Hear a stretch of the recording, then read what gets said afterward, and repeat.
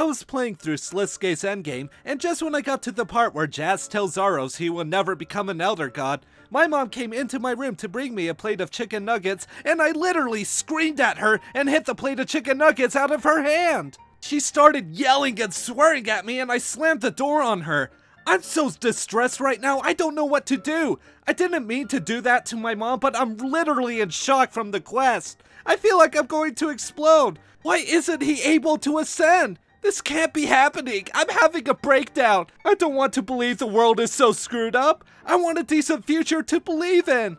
I want him to become an elder so he can kill Jazz, Wen, Bick, and Full to stop them from destroying Gielinor. I cannot deal with this right now. It wasn't supposed to be like this. I thought he was doing so well after Children of Ma.